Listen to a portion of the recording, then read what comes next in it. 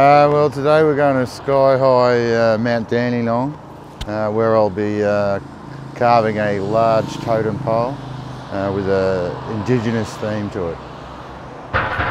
Listen to this piece of music.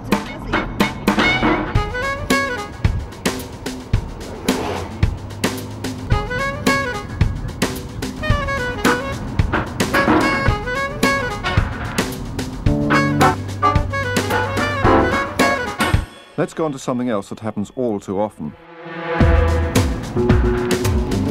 We'll be at the top of this hill soon and we'll be able to see Mount Dandenong, our destination for today. Yes, I'm driving.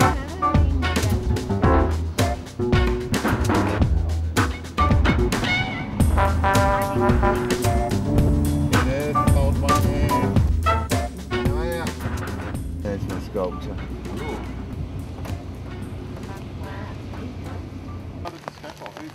I did. I know, it looks a little bit wonky. That's the way it should look. I know, it's got to have dingo braces between each other. What?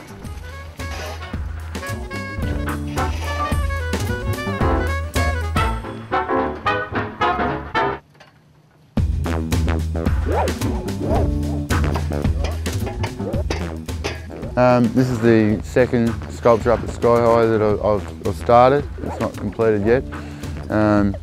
Continuing with the indigenous theme, all the river animals are entwined in the coils of the snake. Then we go up to where the reptiles are.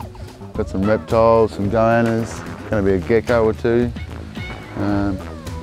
With it at the very top, we're going to have an eagle on top, so a big wedge tail.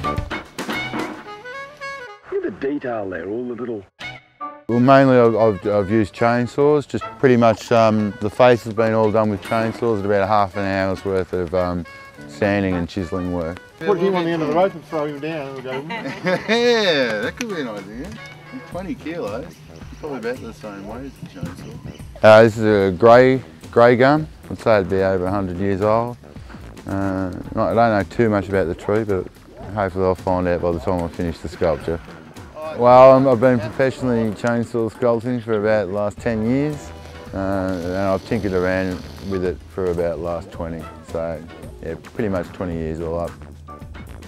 Alright, well it's pretty rainy up here, the weather's pretty crap, so this is Sunday, weather crap. We'll come back Tuesday when the weather will be better.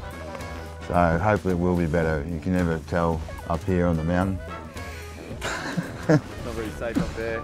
No, it's pretty unsafe actually, believe me. If you got up there yourself, you'd be pretty scared. So we'll see how scared I am on Tuesday. The record I've just played is now permanently damaged.